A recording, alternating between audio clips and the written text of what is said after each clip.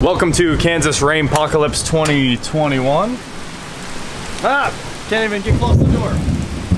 Close it, close it. Anyway, this storm's ridiculous. On today's episode of Watch Chair Go, we are going to do the inspection on my Mercedes S430. But for a few seconds, we're gonna wrap up the Nissan Cube.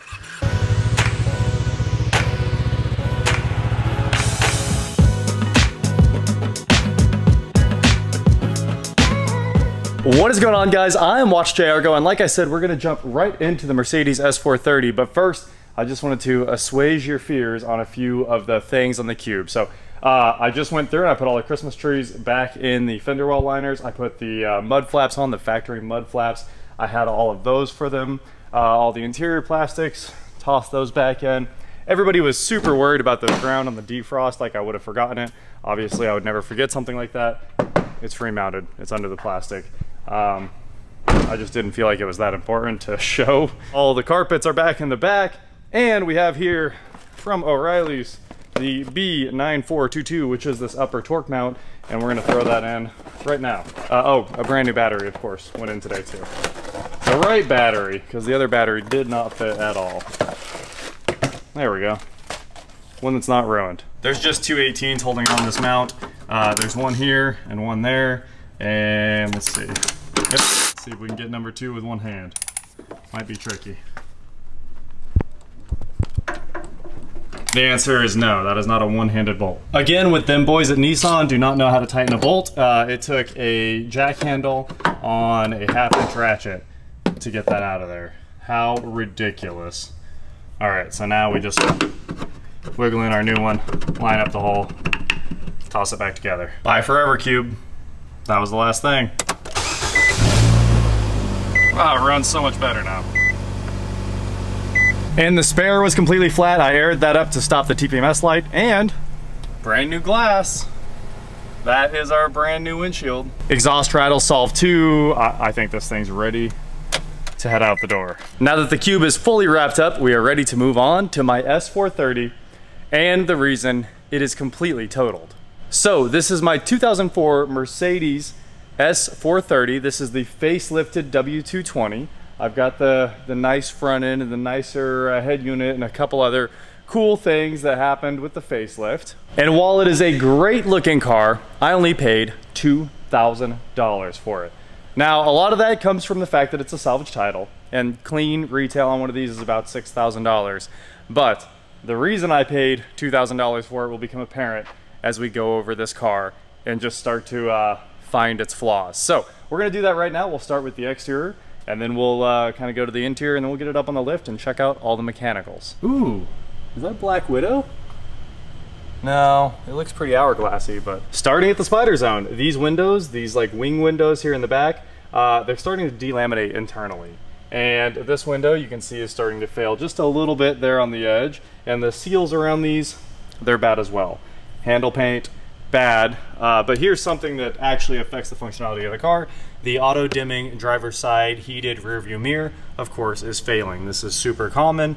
I found used glass that I can drop in here for about $100 shipped. So not too bad of a fix, you're thinking. You should absolutely do that. Well, we haven't begun to fight. Also, soft closed doors, right? We talked about that in a previous video and in the comments a lot. In the back here, whoop, I closed it for real. You can see the door suck in, all the magic happens, it's wonderful. Now the front door doesn't move one bit. Neither front door moves, which we'll get into in a bit. I think the code reader will answer our questions on that. This car does have a salvage title, but I can't find any body damage, which makes me think it's possible this was a flood car, something I never buy, but there's no like evidence of it being a flood car. There's no water line, there's no real issues per se. The only thing that is possible is that this front bumper got very damaged, because you can see the inside of that lip isn't painted very well. Maybe the front bumper got replaced in a collision. Whoever repaired this, if it was repaired, did an amazing job, because the color is flawless. The gaps are good. I mean, if this was repaired, somebody is an absolute monster at bodywork. At the same time, if it was the front bumper, that would have been enough to salvage the whole car out for really any insurance company out there. Obviously, it's not worth too much money, so a bumper that costs a few $1,000s should be enough to total this. It would hit 75% of the value or even 100% almost instantly. Everything else up front looks pretty good. Once we get underneath the car, we'll see that the brakes are just absolutely obliterated. There's nothing left of those. And of course, we already know from the first video, the air suspension is not there. The pump's there, the distribution block's there, but somebody changed it to the worst suspension you could possibly put on one of these. I'm pretty sure it's max speeding rods. I'm about 98% sure it's max speeding rods, just because of the paint color. It's not the Arnotts. The Arnotts look a lot different. Continuing around the front end, we've got a crack in the windshield, bullseye right there. Fixable, I can definitely repair that. We are missing the caps for the side of the road jacks there, the system where you like stick the pipe in there and use a jack with it to give you like an external lift point. Missing those little covers. The trunk is completely messed up. Everybody was commenting about how I didn't know what this was for in the first video. I mean, I had a good idea of what it was for, but it does the absolute opposite of what it's supposed to do. If we can push the button, I don't know if we can. There we go. So watch this. We'll give it a couple seconds and the handle should retract. Maybe, maybe not. Come on, girl. Close it, maybe it'll pop out, or maybe it'll do nothing today. It's totally at the whim of the Mercedes what it's going to do here. So anyway, the problem with this handle is it's very common on W220s. These wires right here, they have all this tension on them, and of course they're on like a cord reel that pulls out. Well, they go bad because of all the tension in the cord reel. So after that happens, like the sign of this failing is the handle doing the opposite of what it's supposed to do. So when this trunk is open, the handle retracts. It should retract if we give it enough time or wiggle the wires enough. Also, obviously this button didn't work. We tried the escape button. That was a fail. But if we close the trunk, usually that makes the handle come out. I think it's just given up altogether. We've got the wrong battery. Luckily we do have the battery cover. We're missing the spare tire, which is, you know, a few $100s. We're missing the DVD navigation disc. We're missing the cartridge, the cassette for the CDs and the CD changer. And of course, it's pretty dirty back there. That gets us mostly around the back, other than the issues with the paint. Those are incredibly deep, scraped all the way down to the plastic on the bumper. Oh, the antennas, it's having a lot of problems with the antennas themselves. The cover's missing for this one, and I think parts of it are missing as well. So the GPS antenna failure, telephone antenna failures, it's got some problems. The body itself looks reasonably straight though, and everything that matters, like the windows and air conditioning, that all works. Let's get inside. I mentioned this in the first video, the handle that releases the parking brake. Oh, it doesn't work at all. That's an issue. I pushed down on the parking brake one click. Oops. All the power stuff works when we hop in here. My seat will move forward, the steering wheel comes down, everything does basically what you would expect. Seat controls work, the windows work, all this stuff kind of does what it's supposed to do. Power folding mirrors, they be folding. Oh man, what a nice fold too. They get closer than most mirrors. That looks great. Auto lights, that all works. Of course, we had tons of errors on the dash. We'll get into those in a minute. The screen on the navigation, the command navigation unit is messed up, and people say you're supposed to be able to just push really hard on this and it'll make those dots in the display go away. I don't think that's actually true. In reality, you need to buy a new screen. That's about $249, or switch to one of the new Android ones that everybody actually uses. You can see it's not getting any better. I'm pushing really hard. I did plan on replacing the screen, but this car has a lot of problems. Speaking of problems, right here you can see the air suspension lift up. Obviously that doesn't work. You can see the air suspension cycle through mode button. That's disabled as well. Lights are on and error. Lots of errors on the dash, SRS and everything else. Let's see. This side of the steering wheel, these buttons don't work. I think I found that out before. The audio transport stuff though, that does work. You can, yep, okay, turn that off. Also command, what a cool head unit. What a cool head unit. We're missing the passenger side temperature adjustment in the auto climate section. That's probably not a big deal, probably not too expensive. The shift knob, that should just be replaced. Obviously, it's just worn to the point that it can't really be saved. Steering wheels for W220s, that's trash. incredibly expensive. I think $250 to $400 is what I was seeing for used ones, trying to find one that was in okay shape. And then of course it needs the airbag. The airbag comes with the controls. If these controls are actually bad, then I need those too. That is a ton of money. So we're looking at $500 to $600 right there. So just in the interior, to get that kind of straightened out, should probably replace this as well. This sun visor doesn't stay all the way up. I'd guess we're looking at a little over $1,000 to straighten out the interior. Not outrageous. That would include fixing the leather in the seat as well, and fixing the command navigation, and putting a wheel in it, and putting a shift knob on it. That would make the interior, you know, kind of new again.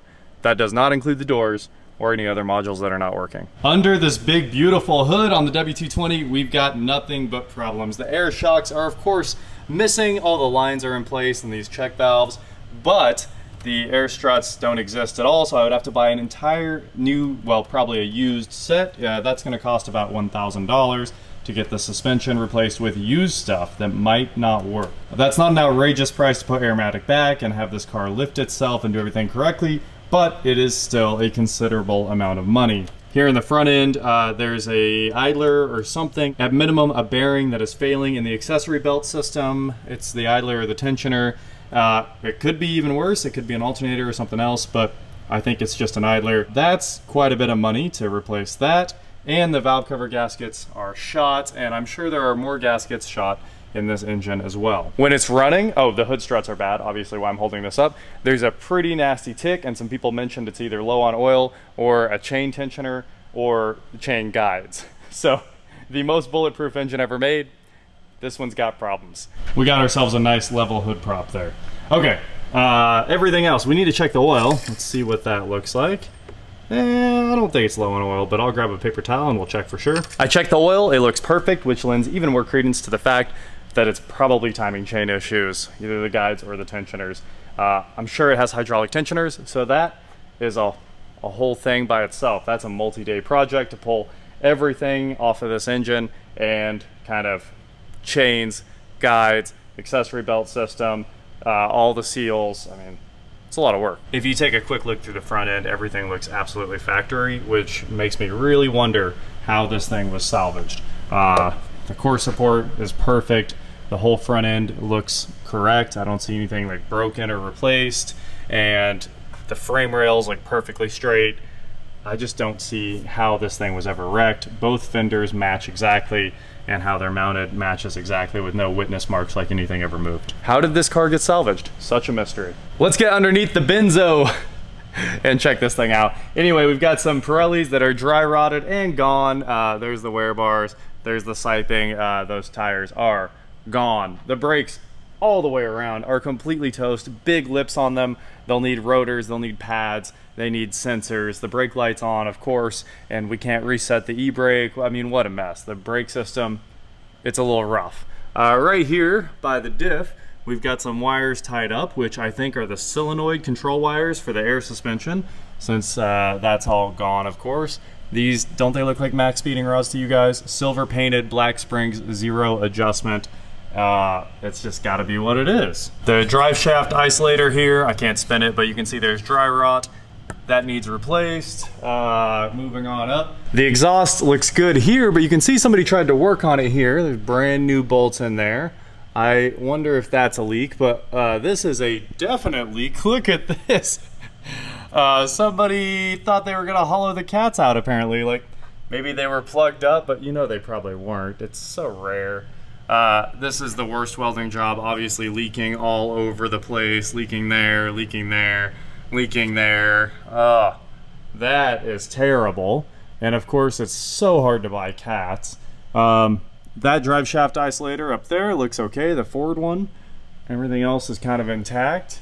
The transmission itself looks relatively dry, but here it's either the valve cover oil leaking down or maybe a rear main, who knows. That's definitely a problem. The cats, again, this is why the car is totaled. This right here, that's enough to finish the car off. Obviously it's the worst welding ever. It's exhaust leaks for days all over this car. They did the worst work ever. If you're gonna do this, just cut the cats out and straight pipe it. I mean, it's not gonna help anything, but it would have been better than this nightmare. It probably would have leaked less. I know there's already 3 O2 sensors in error, and of course it's because of all this, which means it probably needs all 4 O2 sensors, which is a huge bill. That's probably $300 to $400 right there. Again, more of the brand new coilover replacement for the Airmatic. It does not look like it's in good shape. And of course the front brakes are trash as well. Here you can see the air compressor for Airmatic. All of that stuff is intact. The dryer or filter is kind of, okay, it exists and it's up there with baling wire, which is pretty funny. And there's the distribution block on top of the air compressor. You can see all the air lines. That is all there. Everything's still hooked up, so that's good news. Obviously all the shields underneath are missing, but there's no body damage, no frame damage or anything like that. Everything looks really good. Well, that's our inspection. It's not terrible, but let's hook the Autel up to it, scan this thing, and see just how bad the car thinks it is. Oh, we're doing good so far. One module with no faults. Come on, find some faults. Oh, Distronic?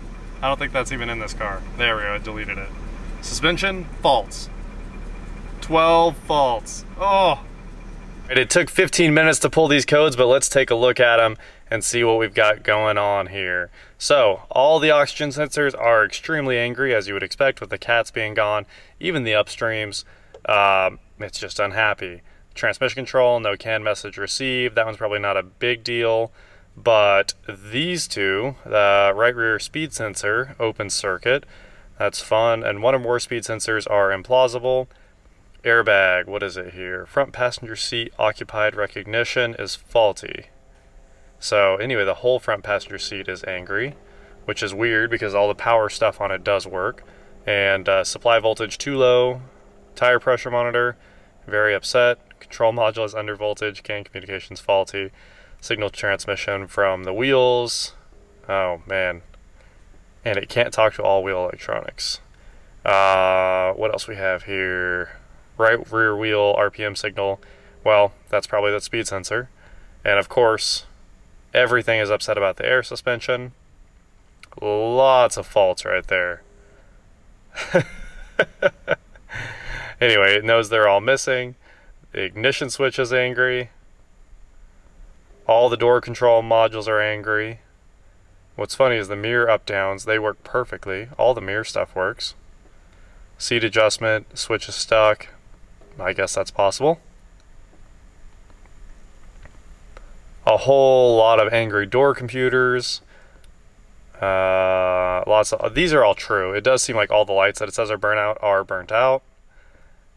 Front right signal acquisition. More burnout lights. More burnout lights.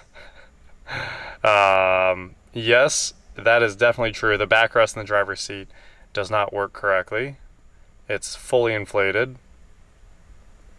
Air demand is too high. That's pretty wild. Pretty wild car. Left front reversible emergency tensioning retractor has a problem. If this DTC is current, it cannot be deleted. And these are all airbag, it looks like. Whole bunch of codes there.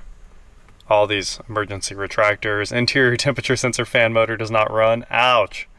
How do you knock that thing down? The auto climate works wonderfully in here. The rain sensor doesn't work.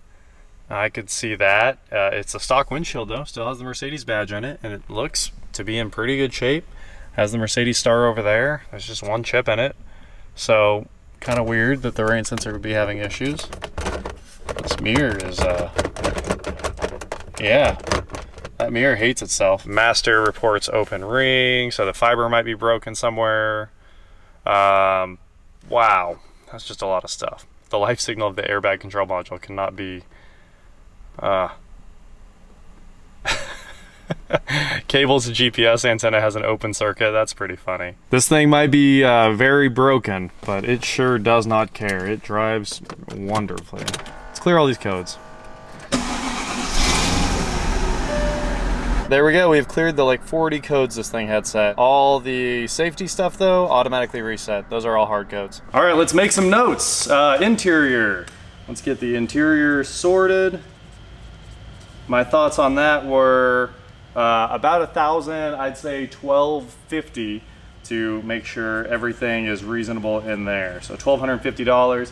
Wheels and tires, I found a set of new like AMG 19s off an ML or something. Same bolt pattern, I don't know if the offset's right. $1,000 for those with really nice tires. So we'll put wheels on here and $1,000. The problem with going to those brand new wheels, they're way bigger and they look so much better. Sometimes they make the car look horrible. The wheel is just so muscular and awesome looking that you see it on the car and you just kind of hate it, and you kind of wish the car had its 17s that this thing sits on. Pretty small by today's standards, but they looked right on this S-Class. Air suspension. So we'll put Airmatic on here, and that by itself, minimum $1,000 to straighten out. The engine, I have my FCP Euro car is at like $1,500 for the brakes and the engine, and that doesn't include the drive shaft isolators or the exhaust, obviously. So we'll put engine on here, and engine is going to be $1,500 minimum. That's a minimum right there. That didn't include fluids or any of that fun stuff, filters, all the deferred maintenance that this thing will need. That includes timing chains, gasketry, things that it needs to live a good life again. All right, so we are already at $5,000, $4,750 right now. And the big problem here is the exhaust. So there's two different sets of catalyst setups for this engine. There's a 50-state one, which is the California compliant one. It costs more and is quite a bit harder to get. And then there's the one that I think fits this car, and I can buy that for about $785 if I remember right. So we'll put exhaust on here, and that doesn't solve any problems like exhaust gaskets if it's leaking at the manifold because of previous work done to it. We'll call exhaust fix $800. We'll just round down to $800. That puts my total to fix the S430 at $5,550. That's clean retail. That's medium clean retail on one of these things. And it's not, to me, it's not a clean car. In today's market, this is actually kind of like fair to good. It's definitely no excellent car, but if you cleaned up the bumper, you could probably hit good pretty easily. $5,500. But then you have to consider it's salvage titled. The salvage title probably makes the resale on the car closer to $3,500, maybe $4,000 if you're lucky. That's called taking an L if you add the purchase price in. It would put me at $7,550 in the car. If you consider my $2,000 purchase price, that would be a huge L. So it drives great. Car's a tank. It's honestly very nice to drive. No, you wouldn't have to fix all this stuff. Yes, you could just change the oil and drive it into the ground. And there's no reason not to. It's got a ton of miles on it. It's a salvage titled car, and it's a great driver, honestly. If you put tires on it and brakes on it and change the oil, and you probably need to fix the exhaust. The engine's not running very well. You could drive this thing forever. Who knows when the timing chains would finally let go, or the tensioner or something like that. But you could drive this without fixing it.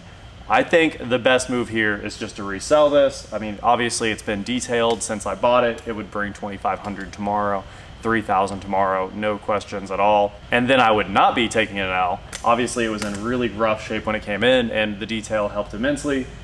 It's already looking a lot better. So what do you guys think? Maybe I'll put a poll up. Do we dump unlimited money into fixing this and then lose it all and then, maybe never be able to sell the car? Or do we move on to another S-Class? Personally, I think it's move on to another S-Class. It's probably still the greatest car ever made because this one has been just beat and beat by all of its owners. And somehow the car's like, I'm still here for you. I'm still gonna get you home. I think this would get anybody home. So that is it for today, guys. That is the reason my S430 is mechanically totaled and totaled in reality. I mean, it's fully totaled. 70% of a car's value totals it immediately. But we're at well over 100% of the value here. Anyway, that is it for today, guys. Thank you so much for watching. Don't forget to head on over to shop.watchgrgo.com where you get cool shirts, not like this. And please like, share, subscribe, do whatever you want to do. And I will talk to you next time. This poor S-Class. Doesn't it just look beautiful? It's still an absolutely stunning car, and from a couple feet away, no one would ever know there was anything wrong with it.